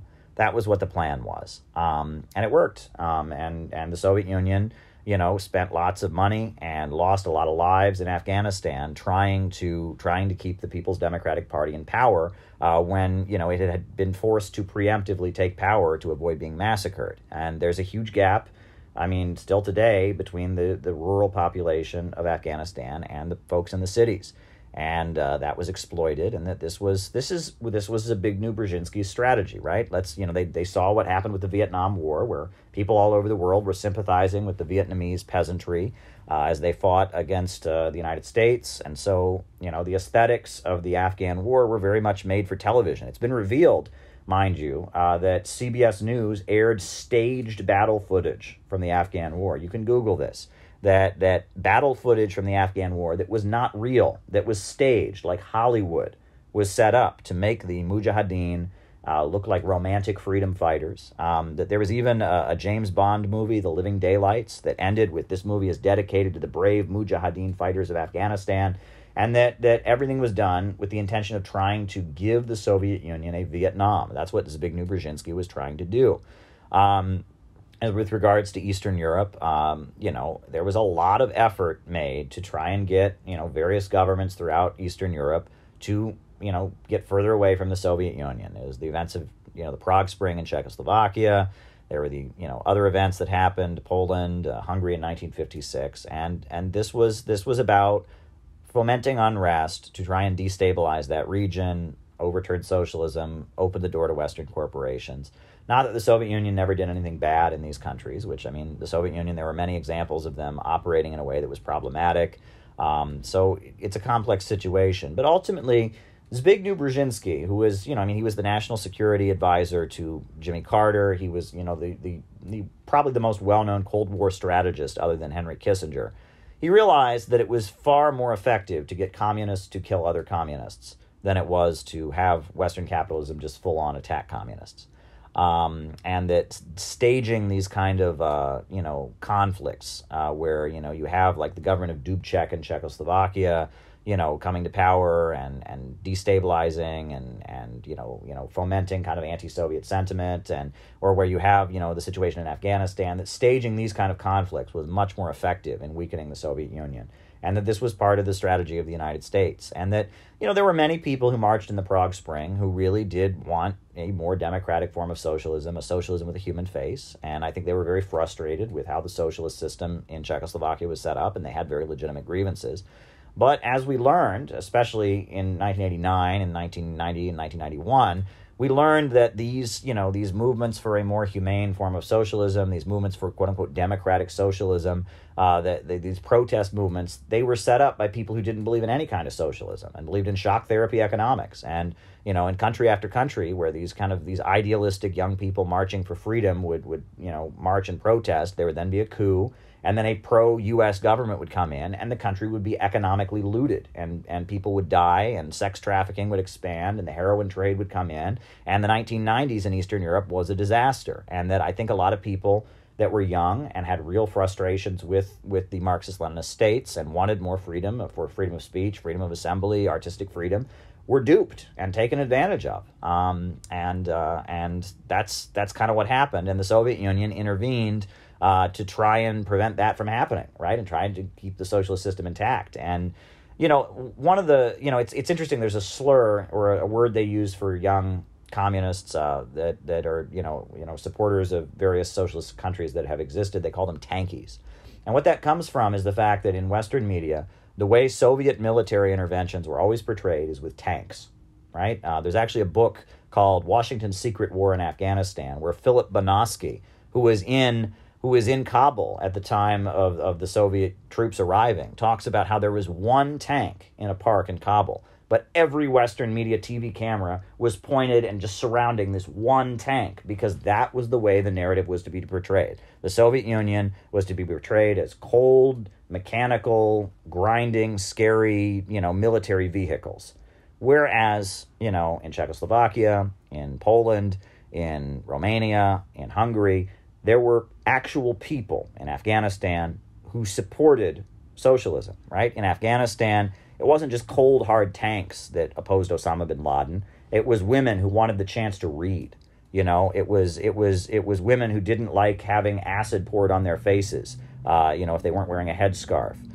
It was intellectuals who believed in socialism. It was impoverished people who wanted to see their country industrialized and get electricity, and that the pro-Soviet side of the Afghan war wasn't just some big, scary, sci-fi-looking mechanical piece of technology.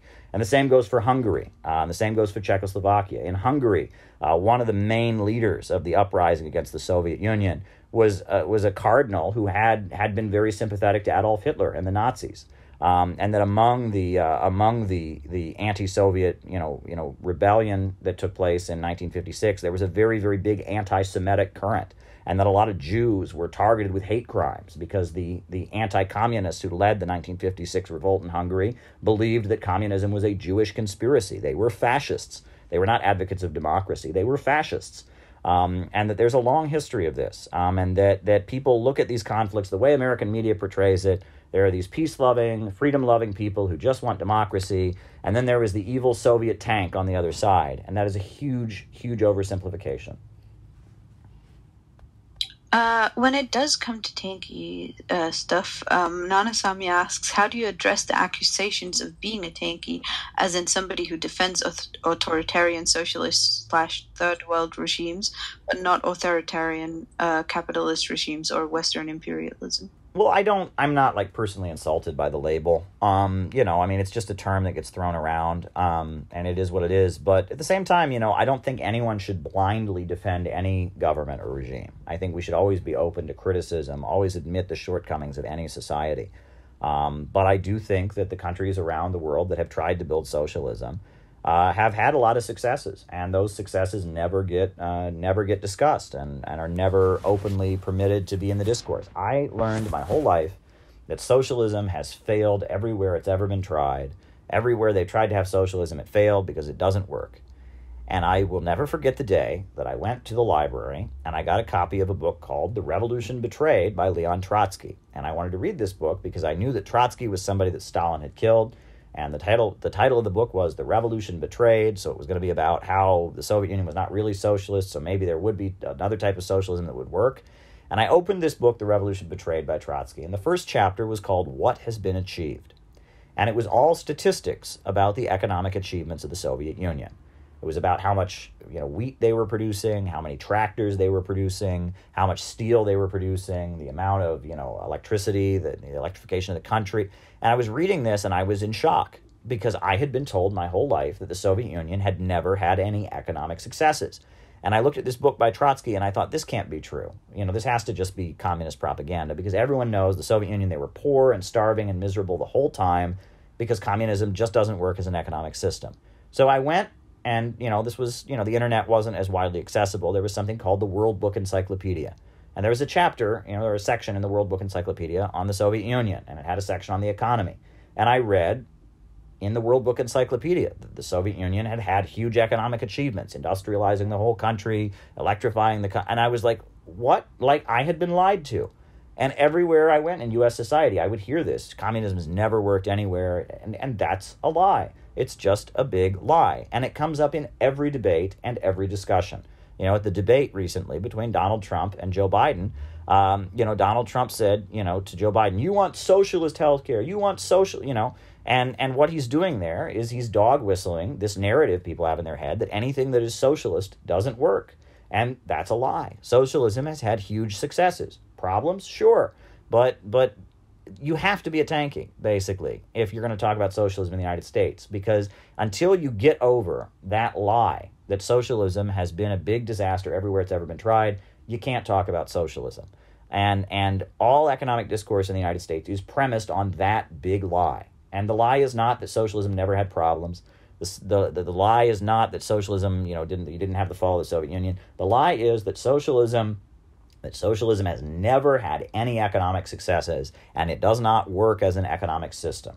And that is so obviously false. If you look at the history of China, if you look at the achievements of Cuba compared to other, Caribbean islands like the Dominican Republic, like Haiti, like Jamaica, it is so obviously false. This narrative that socialism has failed everywhere it's ever been tried. It is ridiculous. It is what you can call a big lie. The Nazis, Joseph Goebbels, Hitler, they had this concept of the big lie.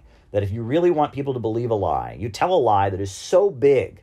You don't tell a little lie. You tell a lie that is so big that people just can't even comprehend that you would lie so big that they believe it, right? That you lie big. You say something that is so far from the truth that people will believe it because they can't comprehend someone being that dishonest. That's what this narrative about the history of socialism is. It is a big lie. It is a lie that is so far from the truth. It shocks the nerves. China, the Soviet Union, Cuba, these countries had huge economic achievements in addition to their problems. And if you can't acknowledge that fact, you just need to stop talking about socialism. So if acknowledging that makes you a tanky, guilty as charged. Thank you so much for your answer. Your average frog asks, I don't know if this has been asked already, but where do you think we are most likely to see a socialist revolution next? Well, I have no crystal ball, and that, socialist revolutions don't come from the skies. They don't just fall from the skies. They are rooted in real material conditions.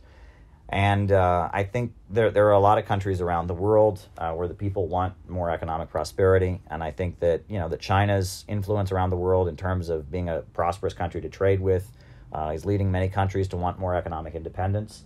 I think there is a prosperous anti-imperialist socialist bloc around the world. The Bolivarian countries, the rise of China, Vietnam, and that more countries will join the socialist camp and will start moving in that direction. But we don't know necessarily where it will come from, and that not everywhere is socialism ideologically the same. There are socialist countries that are deeply religious. There are socialist countries that are hardline dialectical materialist atheists. There are different forms of socialism in the world today, and I think that we really don't know where it'll come from. But when it does come, it will be rooted in material necessity. It'll be the people wanting to take control of their country and move forward and change the economic foundations of society. Okay, Thank you. We have a question from Java Boogie who asks, do you disavow Russia Today propagating the QAnon conspiracy theory? Next question, please. Deal. We have a question from Bo who asks, how the fuck are we going to deal with climate change? Easy. Well, not easy. I shouldn't say easy. Well, forgive me. I should not have said easy. But the answer to climate change is historical progress. We have to move forward. We have to move beyond fossil fuels. Fossil fuels are the problem creating climate change. And that the prevailing view of how to deal with climate change is a pessimistic view. The primary view of dealing with climate change is we need to reduce human consumption, we need to reduce the human population, we need to lower global living standards, we need to transition to lower energy levels, and that is a pessimistic view. And the answer is we have to get out of the prison for humanity called fossil fuels. And China and Russia are both calling for international cooperation around fusion energy research. That is the future. Humanity does not move backward, right? And the idea that we're just going to reduce consumption, that's not how human beings work. Humans want growth. They want to live better than their parents did. Parents want their children to live better than they did. Humans are always inventing new things. They're getting to a higher mode of production. So the notion that we are going to solve climate change by moving backward and reducing, energy consumption, energy output, energy flux density, that's wrong, right? We absolutely need to move beyond fossil fuels. The oil-based global order is a prison for humanity. We need fusion energy now. That's why China, did their recent mission to the far side of the moon. That was to acquire helium-3, which is an element that is very rare on this planet, but is very abundant on the far side of the moon, which is key in fusion energy. We need fusion energy more than ever. We cannot remain an oil-based global order. We need a higher mode. Not, solar panels are great. Wind turbines are great, but they're not the answer. We have to get off of fossil fuels. Okay, thank you so much. Magister DiCaprio asks, what is the most flagrant illustration of the Western media misrepresenting what happens in Russia or China? A recent example, if possible. Oh, I don't know. I can give many, many examples.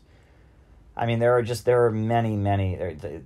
I'm trying to think. I was in Russia during the elections. And, I saw for myself that, Putin is very popular and that, there were other parties. I was embedded with the Communist Party on election night and, that's another party and they participate in the elections. And, if you watch American media, you would get the impression that Russia is some kind of absolute dictatorship where no one's ever allowed to criticize the government. And that is just not true. With regards to China, there are constant distortions. I can think of many things that come to mind. But yeah, I don't know. I'm telling you how Russia's elections were portrayed in the United States versus what I witnessed when I was there. You can talk about China's role in the South China Sea, right? You would get the impression that China is just being authoritarian and trying to control territory because they're an empire or something, ignoring the fact that China depends on oil imports. They need oil for their economy. And that oil comes from from oil tankers in the South China Sea. And so, China beefing up its military presence in the South China Sea is about making sure those oil tankers don't get messed with. And the USA having a big presence in the South China Sea is about threatening China and telling China that at some point the United States could stop, could try to intervene and stop oil tankers from coming in, right? And so the idea that China is somehow being imperialist by building up its presence in the South China Sea, I'm sorry, how would we feel if there was a huge Chinese presence in the Gulf of Mexico? We wouldn't be okay with that, especially if we depended on key commodities coming in on ships through the Gulf of Mexico. This is just one example. The fact that, the United States is giving all kinds of weapons to Taiwan right now. And that's being portrayed as, Taiwan has to defend itself because, no, there is a very, very anti-Chinese, anti-mainland government. Taiwan is China, but there's an anti-mainland government, based in Taiwan. And the United States, by pouring weapons into Taiwan, is escalating the tensions there. There are many examples of this, but I guess those are some examples that come to mind immediately when you ask. Okay. We also have a question from Bo that is a VC question regarding Russia and China. So I will unmute him and he can ask his question. There you go. Sorry, I was just eating chips, so forgive me. Given that the Russian state has incredible power and connections to business conglomerates, is not the current structure of Russia incredibly similar to China? What makes one socialist and the other not, besides intent, since it doesn't seem like either have decreased wealth inequality? Well, as I said, inequality is not the measure of whether or not a society is socialist or not. But furthermore, What is? For the society, whether or not a society is socialist is based on why is production carried out? Is production carried out simply to make profits for owners, or is production forced by the state to work in the interest of all society? I just give me some sort of metric that I can tell. You can ask me, or you can tell somebody, sorry, that will be able to distinguish Russian dominated industries by by the government and Chinese dominated industries by the government. Well, actually, I think that Russia's current economic model is very much inspired by Deng Xiaoping, and that's widely acknowledged. That in the 1990s, as Putin was looking to take office and restructure Russia's economy around oil and gas, that a lot of extensive studies of the Deng Xiaoping market reforms and the Chinese economic model were carried out. And there's no question about that. And that there is heavy state involvement in Russia's economy, no doubt about it. Now, Russia, they do not consider themselves to be a socialist society. They are adamant that they say that they are very much a capitalist society, but that the state, protects the interests of the country as overall. And that is their position. And I'm not going to step in and declare them to be something that they do not feel that they are. But there is heavy state involvement in the Russian economy, and the Russian economy is centered around the state for sure. And it's very much. People have pointed out that there's actually, in terms of just direct state ownership, I think there's more state ownership in terms of percentage in Russia than there is in China at this point. And that there were a lot of things that were not privatized during the fall of the Soviet Union. And that there is a layer of Russian society, of people in the military and people in Russian civil society who maybe they stopped believing in Marxism and they rejected the Marxist ideology after the fall of the Soviet Union, but they still maintained a level of hostility, toward the West, and they were very, very opposed to what the West was doing in Russia at the time of the fall of the Soviet Union.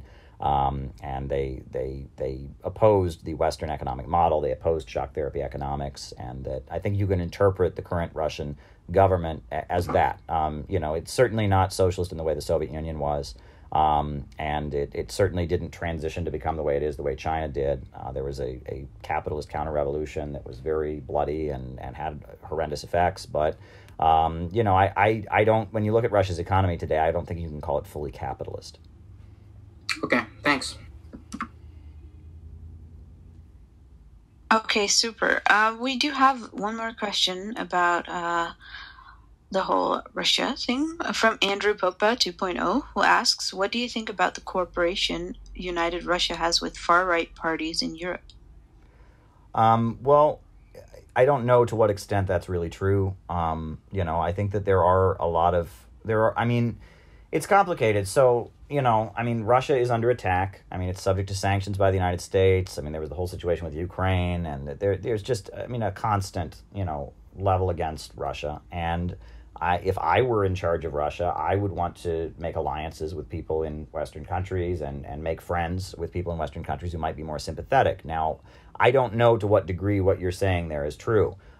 Because there's a lot of, we've been told that Russia rigged our elections in the United States and got Donald Trump elected. That's ridiculous.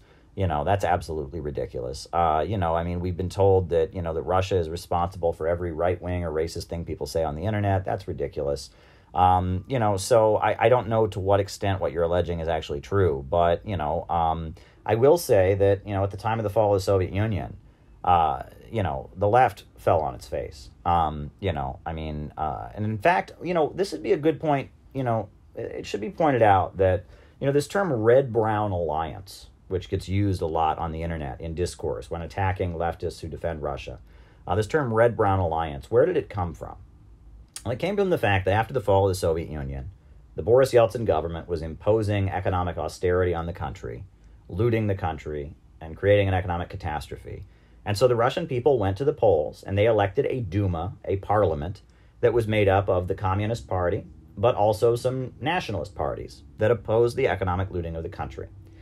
And in response to that, Boris Yeltsin used his emergency powers to dissolve the parliament. And the parliament then refused to leave, so the military was sent in. And 187 people were killed in the streets of Russia fighting against austerity and all these economic problems that happened.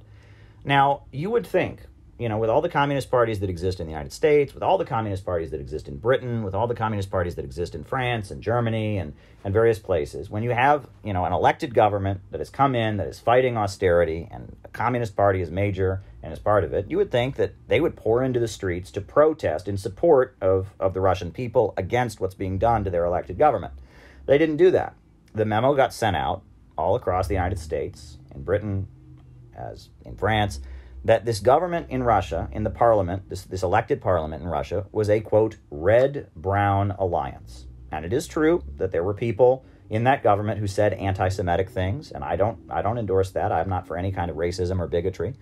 But based on the fact that this anti-austerity government that was elected by the Russian people to resist austerity and shock therapy, Western economics, based on the fact that it was labeled as a red-brown alliance, the left in the West sat on its hands and did not protest during the events of what they call Black September, now in Russia, the constitutional crisis of 1993.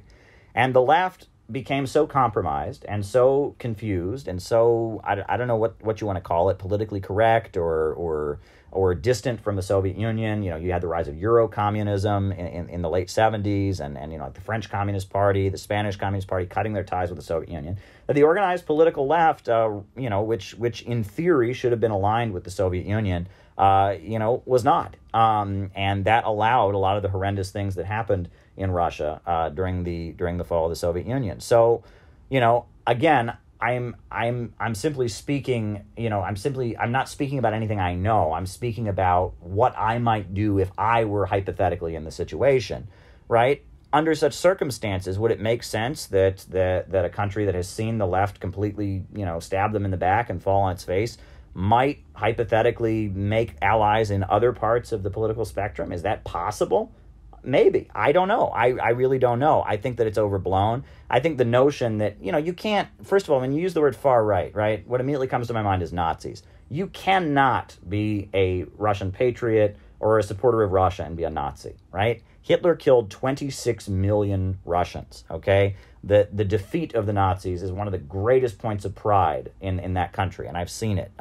So the idea that Russia is funding or supporting Nazis or aligned with Nazis, I find that to be very hard to believe. But are there kind of, perhaps people that are not on the left that Russia has developed a relationship with? I think that that's certainly possible. And based on the fact that the left seems to have failed so much and seems to have been so thoroughly compromised, and that revealed itself so badly at the time of the fall of the Soviet Union, that kind of thing makes a little bit of sense to me. But I don't. Again, I'm not speaking to anything I know. I'm just, I'm being, what's the term? I'm speculating, so to speak. Okay, thank you. So we're getting really close to the 2-hour mark, which means we need to round it up. So okay. I was thinking if you'd be okay with some quick, relaxing, fun questions. Okay, sounds good. Okay, so I bypass the system asks, who is the hottest U.S. president? Every U.S. president has been a man, and I am heterosexual, so I can't really give an answer to that question. You do have a point.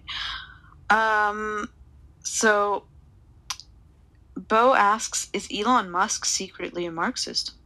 No. He also asks, what do you think of Trudeau? I'm not a fan of his policies in Canada. Fair point. Rosalind J asks, what's your favorite anime? I'm not into anime. I think I had a friend in Thank college God. who showed me a movie called Spirited Away that she really liked, and it was okay. I enjoyed it. I think that's a classic anime, isn't it? Yes, it is. It is very classic. Glad you liked it. Um, so Bo asks, what's your elo on chess.com? What's my what?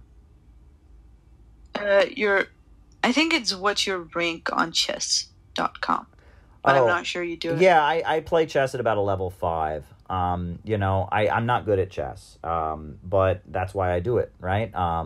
Because it's like I feel like I've never been good at chess, and that's why I should do it, because the part of my mind that doesn't have those particular skills, whether it's spatial reasoning or whatever, is the part of my mind I want to develop. So to quote President Kennedy, I do these things not because they are easy, but because they are hard.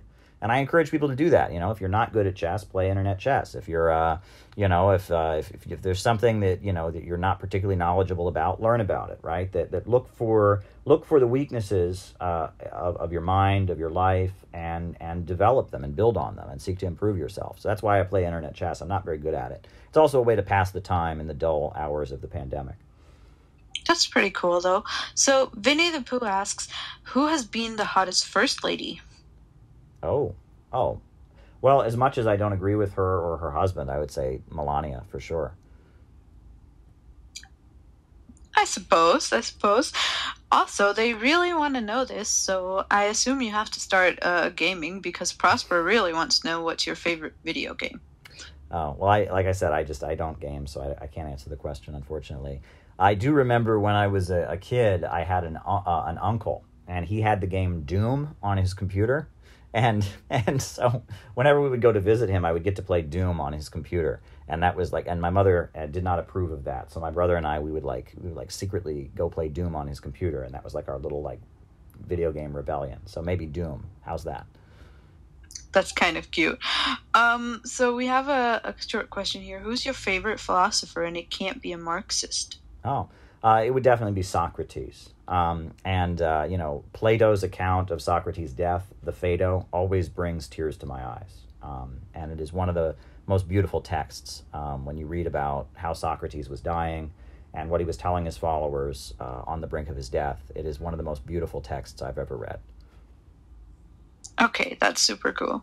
I need to know, what's your favorite animal? I don't know. Dogs are cute, so I guess I'll go with dogs. That's nice. And with that, I think we're going to round off the AMA, and I want to thank you so much for coming and being our guest. And I hope that you enjoyed the AMA and all of the questions that the audience asked. Yeah, sure, it's great. People should check out my book, City Builders and Vandals in Our Age, Kamala Harris and the Future of America. And I'm live on YouTube all the time these days. So if you ever want to get on YouTube and engage with us, we talk about all kinds of stuff. So feel free to check out my YouTube channel. Cats are better than dogs. Dogs are better because I have it on a different social. Well, I would say I don't have a dog in my sight, but that wouldn't be correct conclusion. So we will, I think we will be unmuting everybody, and you're free to stick around if you want to talk to some of the people who we interviewed. No, I got some other things to do, but it was really a pleasure, and thank you for inviting me. All my best wishes. You're very welcome, and we enjoyed it very much.